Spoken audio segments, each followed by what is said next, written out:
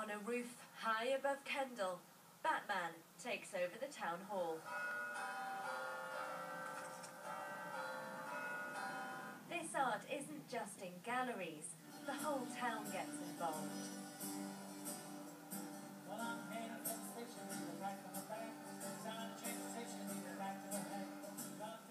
The comic art audience is a particular kind, and they will travel to the ends of the earth and beyond into other universes to get to an event to see somebody they really admire. So that's part of the appeal. It's a truly international festival. We know people are travelling, especially even just for one event from like Italy or Sweden or whatever, but also it's appealing to local people.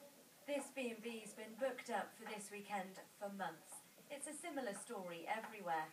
For Heidi, it's a huge relief in October. For her husband, it's even more exciting. I've been into comics since I was like 5, 6, and just when we moved to Kendal, I didn't think there'd be any opportunity because all the comic bookshops are in sort of major cities. You won't see me this weekend. No, so. comic book we don't. Yeah, so I'm hoping to get to most of them. But yes, I do share my bedroom with a Spider-Man life-size bust. I am that privileged. She's a very patient lady.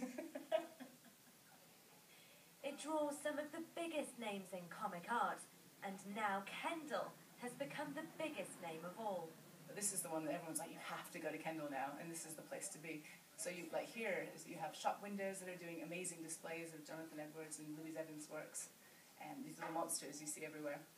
And you get there's actually brewed like a festival beer. What's it called? Anybody remember the name of the festival beer? Fighting Fluid. Fighting Fluid, yeah. It's based on a Viz thing, and it's just like all this, and it just feels like everyone in Kendal is like really supporting this.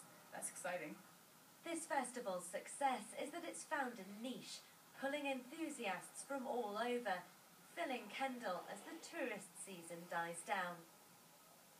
But it's not just shop fronts being turned into art galleries.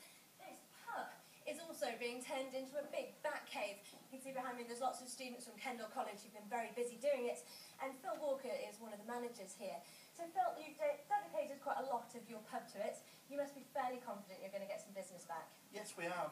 Last year we had the Finale bar here from both the Viz here and a lot of the Viz workout, which was excellent for the pub. This year we've got, of course, got the BatCave, which is going to be brilliant for us, and hope to see a similar trend into that. And it's great that small businesses can be involved, as well as other events happening in the town at like the places like the town hall. Absolutely. Well, the district council has donated £10,000 to this. Peter Thornton's the leader. Are you going to get a return back for council taxpayers' money there? Absolutely we are. For every pound that we put in, we get about £100 back. So people flying to this event from California, the west coast of the US, we're going to get about £1 million into the local economy.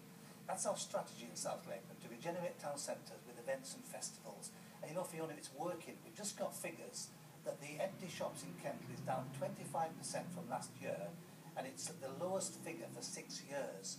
And you know, also, the event is in the most enormous fun as well. So bringing people in the winter months, and this festival's on all weekend, and it's free. Enjoy the comic festival. Ross, are we going to need our anoraks this weekend? Or